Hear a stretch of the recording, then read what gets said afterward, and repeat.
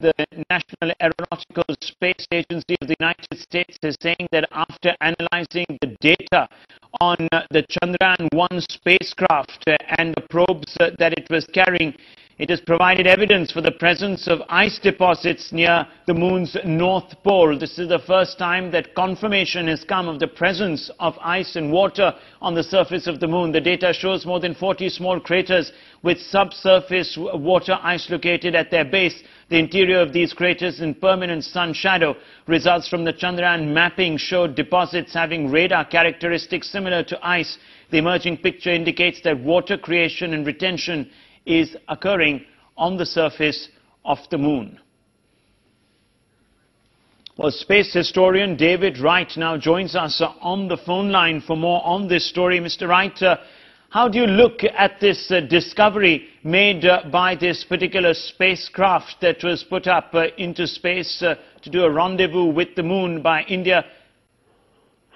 Well, I think it's very significant. It's a very significant scientific and technical achievement.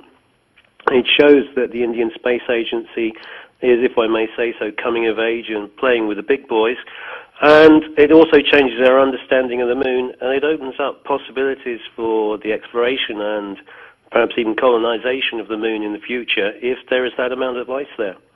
What are the implications in the short run? Is this a development that will allow mankind to harvest this water, or is it only critical scientifically ready?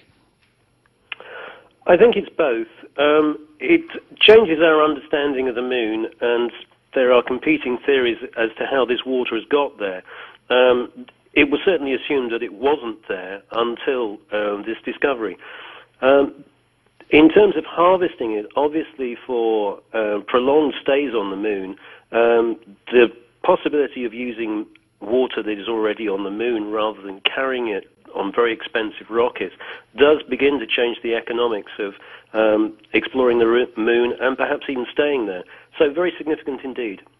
And lastly, Mr. Wright, any indications whether these areas where this ice has been located on the surface of the moon could also perhaps be habitable for life? Well, I think that we all know that the one requirement that is absolutely essential for human life is water, and plenty of it. So I think the discovery of water in these kind of quantities really is a major change in our understanding of what we could do on the moon.